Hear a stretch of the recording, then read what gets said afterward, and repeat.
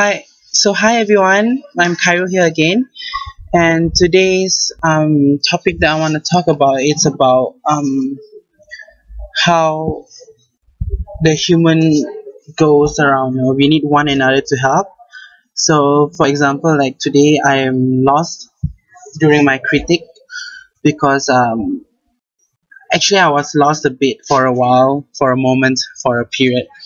I'm not sure whether I could do a painting which is like that, which is also quite tedious for me to do that because you see my kind of person is like I'm not really that patient when I do my art because my art is all quite spontaneous. So the thing is that I asked my lecturers to seek guides. So they told me that through the things that I sorry through the things that I've drawn, they could say that they could tell that I'm quite spontaneous and I'm quite a figurative kind of person. So I see images and visuals through through another visual. My reference are always visuals. So it's everything visual. I don't like to read. I hate reading.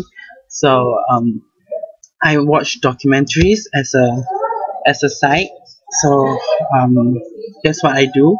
And yeah, they told me to change my paintings, which is a bit more tedious because it's oil paint. See, oil paints requires you to blend in a lot of things and layerings and stuff. They asked me to do a drawing, drawings instead. Like not drawing, but drawing with paint, like a water-based kind of painting. So yeah, I'm gonna do that soon. But the thing is that sometimes we need people to help you realize things that you're not aware of yourself. Sometimes yes, you may say that you know what to do in life and stuff like that. I mean, but sometimes we get lost. We are human beings, so we tend to do things of our own, and because of ego, that's why we just do things like what we want to do because we thought that we know everything. But the thing is that sometimes we just need a reminder. And well, some people they couldn't accept reminders, or they couldn't accept positive or should I say beneficial comments about your work or yourself. So when they tend to not accept what they don't like to hear, they take it as a rejection. So I think it's not a good thing because you're not living on your own world.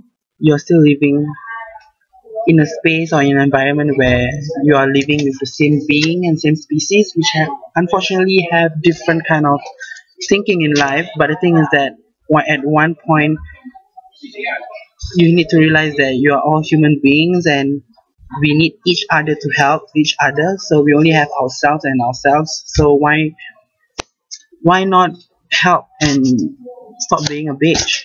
Or why not help and just be nice to one another and help to improve each other's life? So yeah, I think that's very important, you see. And I guess that's it for now. And do remember to love yourself before you can love others, and stay true to yourself. And I'm Carrie here, and I love you guys. Bye bye.